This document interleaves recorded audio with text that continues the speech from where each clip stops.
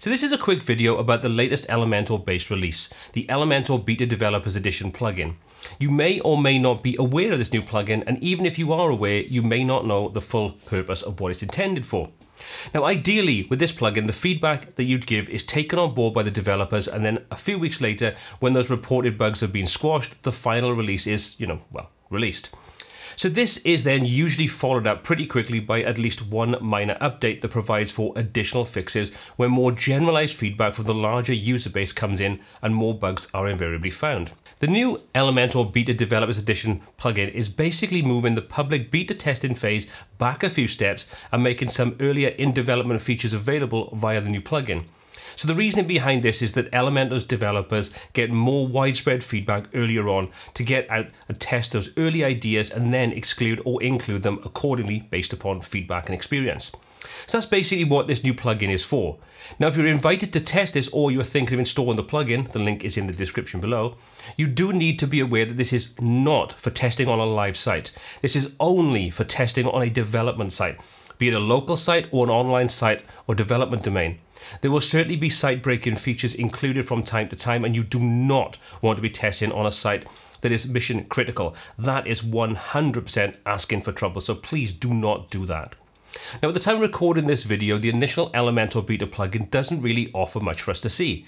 There are a couple of features, but nothing that's going to set the world on fire. So if you're thinking of installing and getting to test out a bunch of really cool new features, you're likely to be pretty much disappointed. So I'd say the reasoning behind this is to test the waters and the take-up of the new beta testing plugin before releasing anything too significant for early adopters and testers to get their teeth stuck into.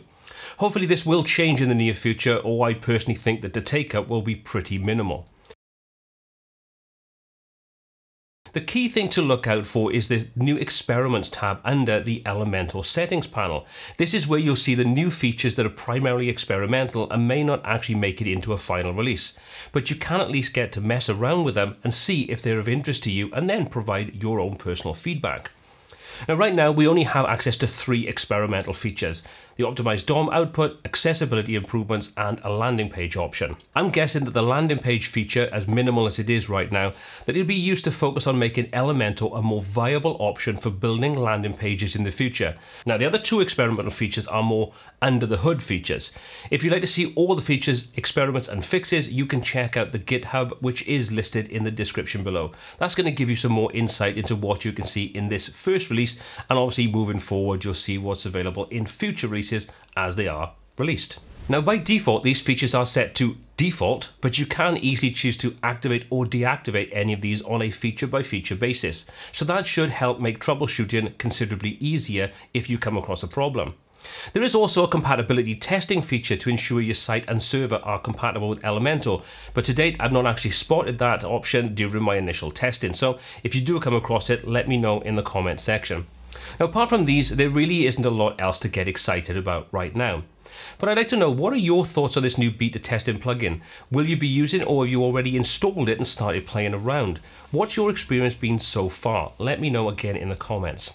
Now, there's a certain level of resistance that I've noticed over on the Elementor community Facebook group that the developers should either be doing this work in-house and not using the community at large as a testing group, while others feel there should be some compensation for those who are active in the development and testing phase. But again, I put the question over to you. What are your thoughts on these? Let me know in the comment section or over on the WPTuts Facebook group. Now let me know below what you think of the new Elementor Beta Developers Edition plugin and the concept behind it in the comment section, because I would love to know your opinions. As always, all of the applicable links are in the description below, and if you found this video useful or informative, please give that thumbs up button a click, as it really does help the channel out. However, if you didn't find it useful, well, feel free to hit the thumbs down button twice, as that works pretty well too.